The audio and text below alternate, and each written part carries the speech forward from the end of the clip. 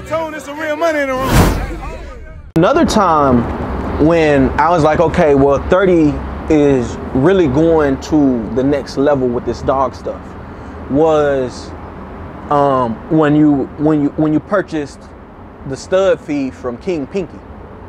For those people who don't know, King Pinky is a one-of-a-kind dog, first of its kind, to have 2 copies of the pink gene, and it actually showed visually pink.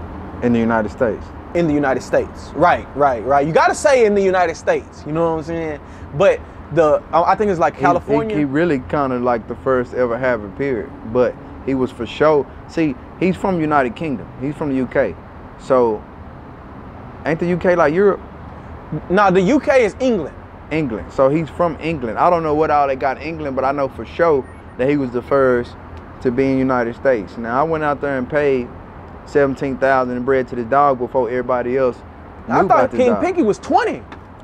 He was 20, but this east to the west shit, they got to fuck with me on something. So I got him for 17. Right.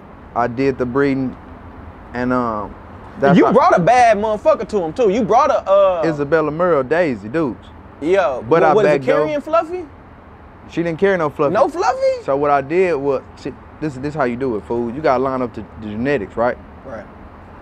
You breed a Fluffy carrier to a Fluffy carrier, you might get only one Fluffy, right? Mm-hmm. So at that time, it wasn't a lot of Isabella Fluffies out. If they was, they wasn't up in age.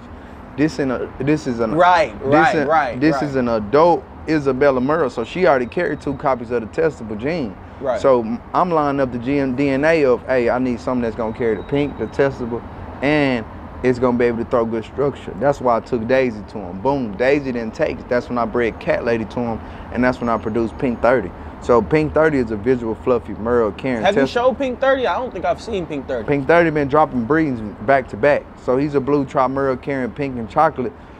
I've been keeping them testable chocolate or? No, just cocoa. Okay.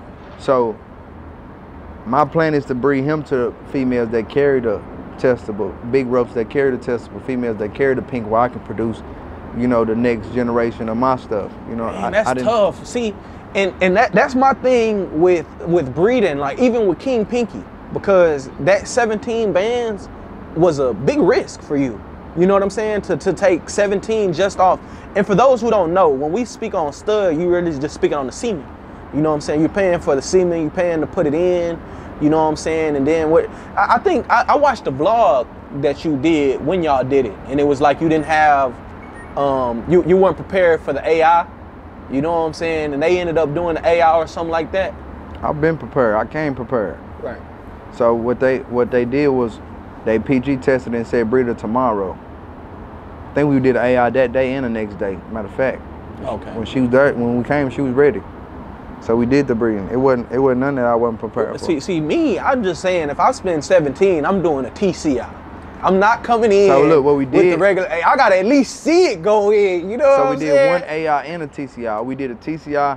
What you seen on camera? Might have to do a surgical for the 17. It depends on her numbers. You know what I'm saying? Right. So her numbers was ready for one AI one day, and the TCI the next day. So that's what we did. So she got an AI and a TCI done. But she just didn't take. Was there a reason she didn't take her? She did take. She had a miscarriage. My vet I be going to, or one of the vets I go to, they had gave her. She was vomiting. She had like little parasites. So when she was vomiting, I took her to the vet, and they had gave me a pill, and they said it was okay for pregnancy. She had confirmed 2+ puppies, but when I had gave her that pill, she started dropping blood. She started miscarriaging. So that's when I got the credit to Cat Lady. And I didn't need the DNA for Cat Lady. Cat Lady already had a following. She already had people from all over calling her trying to buy her. So I just took her structure with her color and bred it to Pink 30. Bred it to King Pinky and got Pink 30. So Pink 30, he carries the structure, he carries the DNA, and he carries the brand. How many pups did you get off that litter with Cat Lady and Okay, that's cool. I co-own Cat Lady Chicago for $80,000, right? So I get 2 puppies, he get 2 puppies. We split the litter. I picked Pink 30 first, and his sister Bubblegum, she was a blue with like little tan points on her leg. I just bred her to the one, a big rope Isabella Rojo male. So she's finna drop Big Rope, Chocolates, Karen Testicle, and Pink. Then I'm gonna take that to the Pink 30 and produce Big Rope, you know, murals, and I'm just doing, I can't tell you everything, but guess no, we got levels on levels on levels.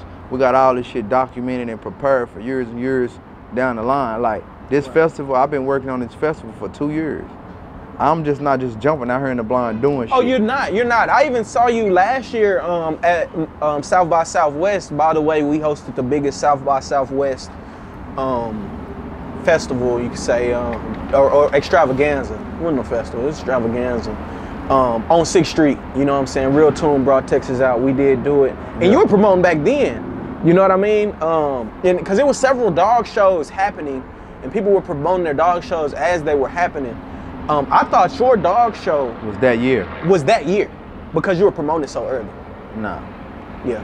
Festival 2023, but I'm already working on it because I like to stay 2-3 steps ahead and let everybody know, because I got a lot of fans and people that be tuning in and they be losing contact with me because Instagram be deleting my page. So I wanted to get out there for the people that was fans of me for the music. Like a lot of people, when I went to South by Southwest, they quoted my music like you know what I'm saying? Yeah. Me not knowing that they on that new shit. That new shit I dropped, what's the name of it? That's the one off the porch, but what they really fuck with is Feel Today. How Feel Today go?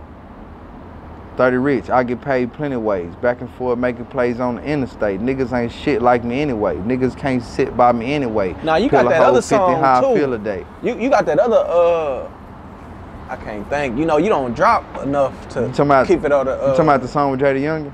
No. Or you talking about the one that say, got me fucked up, think I'm crazy, jump up. Got me fucked up.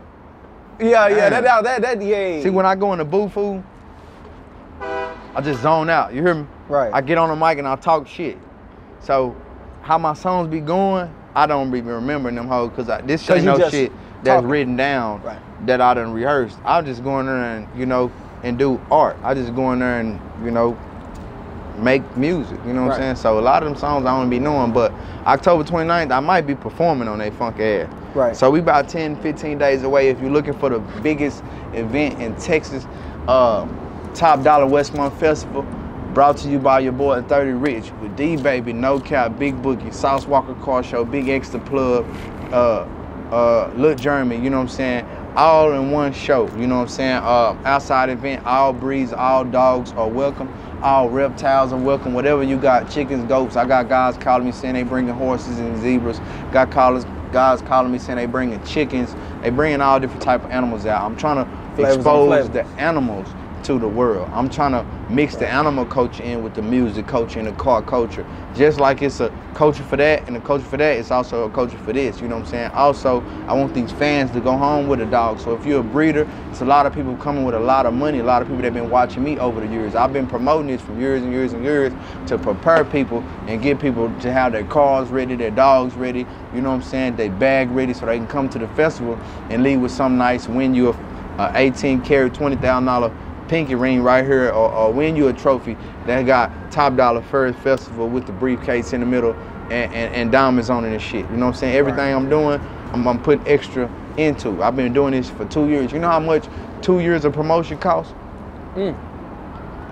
Costs a lot. You know what I'm saying? When you on the radio and you passing out flyers at every event, that shit ain't cheap. You know what I'm saying? When you having people make flyers, each one of those flyers, them people see me post, them flyers cost me $100. And I've been posting this shit and promoting it for 2 years. Right. All different breeders. I'm making them flyers. Hey, bro, I'm gonna make you a flyer. You bringing the dog. You bringing the dog. Send me a picture of your dog. I'm gonna make you a flyer. So I'm spending that money that they gonna have to pay to get in. That's the money I had to spend for them a flyer. Right. You know what I'm saying? So I've been you know, trying to give back and support the supporters and support the culture of people that, you know, want to be into this or want to learn it or be into animals. Because I know RealToon, I ain't see you with no dog until I got a dog for some reason. No, see, I had before you even dropped Money Laundering, I already had a pocket. That's how I'm on your music. Okay, because I'm already in the dog game. So, that's what a lot of people don't know. I've been had litters. So look. But see, I had a pocket. Let me say something. And I bred them with an XL. This before You know what I'm saying? This before the exotics took off. There wasn't even dog. Man, I brought a dog to North Dallas. Yeah. You hear me? Let me ask you something. Yeah. So you saying the dog breeding exposed you to my music? The dog breeding definitely made me That's look what made at you get into because the my dog music. was hard. So I'm look, like, this is another thing. I'm looking at the A dog. lot of people don't know, like, when you doing different shit, it brings different shit. A lot of the breeders from other states didn't know I do music, but me having that dog, it created streaming revenue for me. People started listening to my music. People started looking further into me. So you gotta have different shit going on because it bring different people, different audiences. And now here we are today. That dog created me on my boy RealToon platform. This had to be 2020.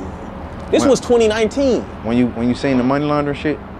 Cause I got my dog around, I was still on Snapchat. This was 2018. This before RealToon. That's what I'm saying. Like, this is before. And the dog shit this was what's creating us the opportunity to do this video and show the world how big this dog shit is, man. It can connect you with all different type of people. So if you don't have a dog, bro, get you a dog. You lost. If you don't have if an you animal, don't have a dog, the dog is the new shit. The dog is the new jewelry. It's gonna get you women. It's gonna get you everything. Whatever you're looking for, it's gonna get you a plug. The dog shit gonna get you a plug. It's all for real. I'm saying this I don't dog, care if you got your Belgium. You know what I'm saying? You get whatever dog you got. You know, people are in the dogs, fool. I definitely had Hey, RealToon, there's some real money in the room.